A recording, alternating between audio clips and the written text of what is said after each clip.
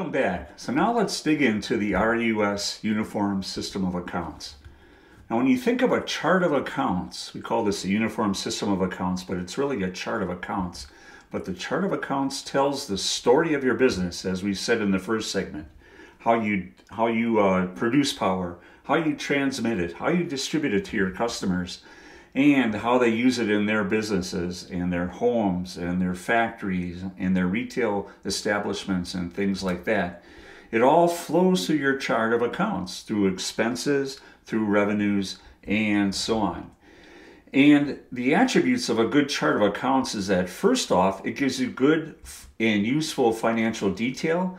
It facilitates effective financial reporting, and it allows for good management review and analysis of revenues, expenses, and capital spend. So you're going to use this chart of accounts to tell the story of your utility on where you've been and where you're going. It also has to be easy to teach, repetitive, descriptive without being burdensome, and it allows comparability to your peer cooperatives. And when it comes to easy to teach and repetitive and descriptive without being burdensome, that aids in training your finance team. I don't know what position you're in, but perhaps you'll move on to a different position, get promoted, maybe even take another job, but maybe there's a replacement for you someday. And you want to have in place a system where you can train new people on how to use it and have it be fairly easy to use and then repetitive and so on. And finally, that comparability to your peers.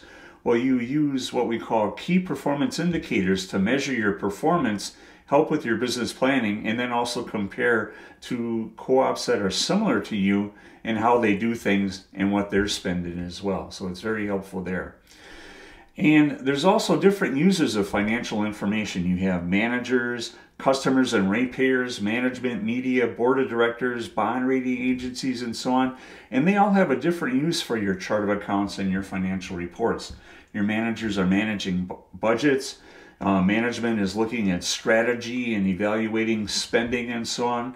Your board of directors are approving rates. Bond rating agencies are looking at your finances. Your customers are talking about how great your rates are and things like that. Well, not really, but in any case, there's different users of the financial information, but it's all coming from that same chart of accounts. So this brings us to the RUS Uniform System of Accounts, what we call the RUS USOA.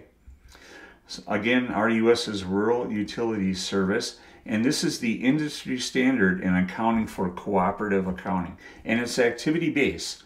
So it captures costs by function, and you say, well, why is this important? Well, when it comes to developing your electric rates, a key component in a cost of service study is what's being done. Am I reading a customer's meter? Am I serving a customer?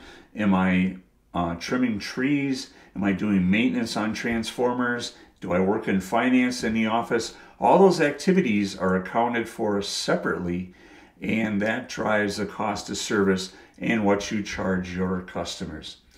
So the RUS USOA defines the rules for expense and capital. It has descriptive detail for how each account should be used, and the benefits of this are consistency, using to develop the key performance indicators. It's used by your peer cooperatives because it's required by RUS, and you're all under that RUS umbrella. Again, it's easy to teach, it's portable, so if say you were going to work at another electric co-op, you would already know the RUS USOA. And finally, it fits that cost of service approach. So it helps with budgeting and allocating resources, with planning and measuring results. So the RUS USOA organization of the system of accounts has details on every account, on construction, recording transactions, and the detailed use of every account. So let's take a quick look at it and give you a nice overview of how it's set up. So here is the RUS Uniform System of Accounts.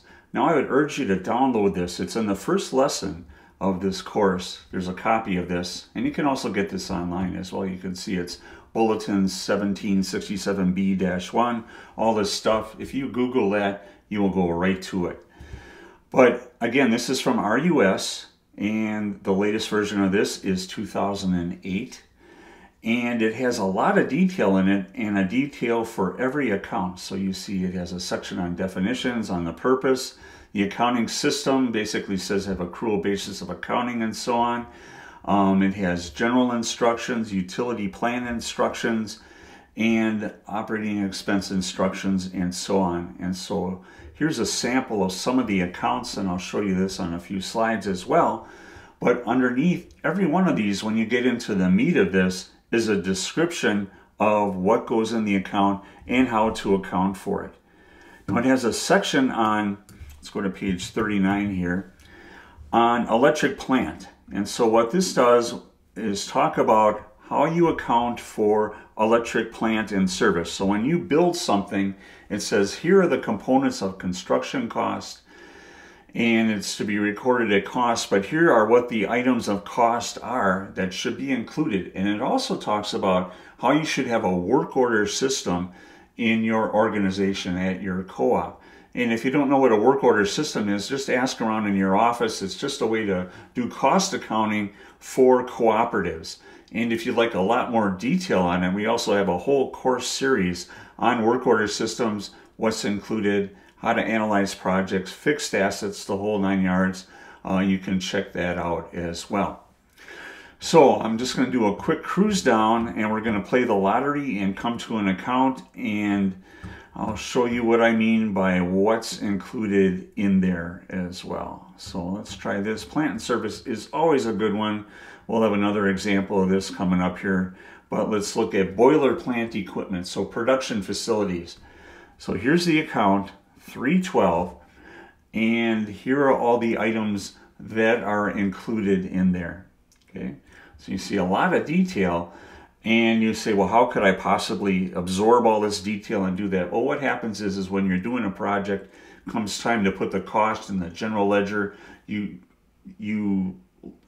pull out the uniform system of accounts, do the analysis and so on, so it gets to the right point. So it has this for plant and service accounts, expense accounts, revenue accounts. We're going to show you a couple more slides about that. Just wanted to give you an overview of it. Of course, download this, have it ready for review and so on. You'll be glad you did. It'll make your accounting life a lot easier. So our key takeaways from this segment here are this. A good chart of accounts tells the story of your business. Where you've been, where you are, where you're going. And the RUS Uniform System of Accounts is the standard for electric co-ops, and the level of detail in the RUS USOA provides a roadmap for effective use. So we'll dig into this a little deeper in the next segment, but you saw just from that quick scrolling that I did that there's a lot of specifics when it comes to how you account for things. So let's go down that roadmap and take a deeper dive into the instructions to help you in your business.